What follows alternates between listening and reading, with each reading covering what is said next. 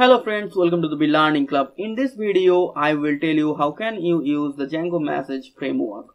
So at first, see how it works and just type a false username and the password and now login.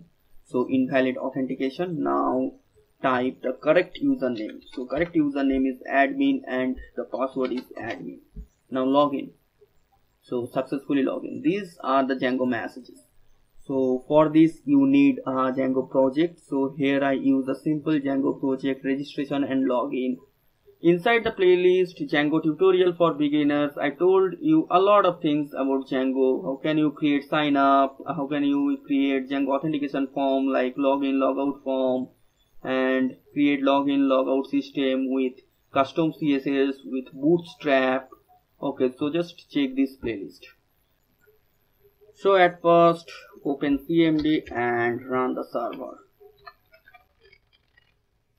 and just type the localhost in your browser, and this is just simple login and registration page, and this is for login, and this is login username and password. So I just type the username admin and password also be the admin and just login.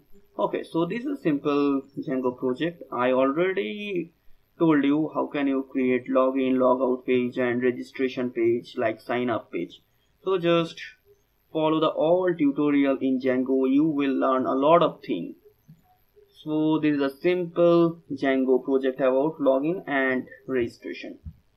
So here is a blog about Django messages. I put this link into the description box.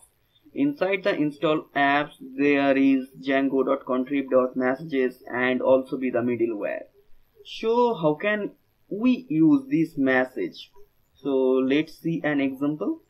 So just go to our project and just open it with any code editor. Here I use VS Code Editor, and now go to views.py, and here is the function for user login. Okay, so when username and password are wrong, then I want to print the password or username is invalid. Okay, or authentication invalid, whatever you can. So for this you have to import the messages from Django contrib. So just type from django.contrib import messages, and here inside the user login, where if user is not none, and here is the else block for user is not none. Here is the HTTP response, so I just remove it and just type our message here. So just type messages dot error. So you have a lot of choice for message, error and debug and info and success and warning. So here I use the error message, and then type the request argument and then type your message. So what is your message for invalid authentication? Just type invalid authentication. I just want to print this message into the login page. Okay, so I just go to the login.html. so this is our form actually, and this form actually this. Okay, so inside this form I just want to print the message when the username and password are invalid. So just go to the blog and just copy this. If messages, if there is any messages, then there is a for loop for print the message. Okay, so you can go to the Django official website for message framework and just print it. I just explain it. So if there is any messages, and messages is what? Messages is this. So if there is any messages, then there is a for loop for print messages for x in messages or for any variable in messages, and then type the message, and after the for loop there is the end if tag. Okay, so just save it. Okay, so this is only for print message. And now run the server. And now run the localhost and just refresh it, and now type a false username and password and invalid authentication. So here I use the bootstrap form, so I can use also the bootstrap. So now just type bootstrap messages and you get the class alert, then alert primary for primary messages, then alert secondary for secondary messages. You can see alert, then alert danger for the error messages. So there is the info for information. So go to the templates, and now here I just want to use the bootstrap class because here in this project I used bootstrap.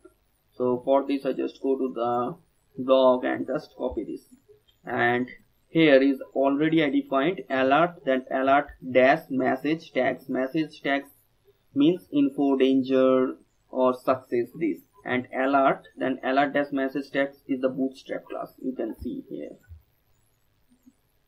Okay, so now I just copy this for loop, and here just remove this, and inside message tag, in if message tag, I just paste this for loop.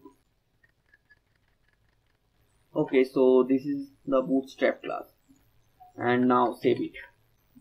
So now go to the browser and just refresh it, and for error message I just want to print like an error message, the background is red, so just type a false name and false password and login, but it's not working. Why? Because go to views, and here you can type this error message. The message tag's name is error, but inside the bootstrap class here the message tag name is danger. Okay, so that's why it's not working. If I change this error to info, it will work. Info message, and now save it, and I just print it like information. So what is info and this? Okay, so just like this. So now refresh it and just false username and password, just login. So it has worked. Okay, so now type the right username admin and password is admin. Now login. So after login, here I want to print another message, successfully login. Okay, so for this go to the login form again, and here is login redirect to home. And what is the home? Home is the namespace. Go to urls.py. This is the home, and this is for the index view. And what is the index view? Actually index view is this is the index HTML. Okay, so when user is authenticated means this, then I just want to print a message here, success, and just print it and just type a message. So before type the message you have to pass the request argument, and now just type the message, successfully login, successfully login. Okay, so now it will redirect to home namespace, and home namespace is for the index. This is the urls.py. Okay, so just go to index.html, and here just do the same for this. So I just copy this if message tag here, and now go to index.html. Here after welcome I just want to print it. So this is the message, and just save it, and don't worry about the code, you will get inside the blog. So just save it and run the server. So just type logout and run the server, and just go to login, and at first type the false username and false password, then invalid authentication, then type admin. This is the actual username, then the actual password is admin, and now login. So you can see here successfully login. Now if I want to print error message like this, so what I have to do? So just go to the blog, and here is an answer. You have to change the settings. I just copy it and I will explain it. So now just copy it and now go to the settings.py and here just paste it. So at first you have to import the constants. So just type from django.contrib.messages import constants as messages. So you can use this messages variable here. So just type message tags equal message.debug. Actually this is constant.debug, constants.info, constants.success, constants.warning, constants.error, and this message tag name is alert info for debug. This is also alert info. For information this is also be alert info, and for success alert success. And this is the bootstrap class, you know actually. So alert primary, alert secondary, alert success, alert danger, these all are bootstrap class. Okay, so just set the message tags properly, and I just copy it and remove it and just paste here. So now go to the login HTML or templates where you can use these messages. So here is the class for message tags. So I already defined alert dash. You can see here alert dash already defined, so here no need to use this. So I just remove it and now save it. Also do the same in index.html. Remove it and save it. Now go to views.py and here just change it to error. So if invalid authentication, I use the error message. So now go to the browser and refresh it and just use false username and password. Click on login. So here is invalid authentication and message tags is error, but the bootstrap class is alert danger. So in this way you can use these message tags. So that's it for the tutorial. I hope you learned a lot of things from this tutorial about Django messages.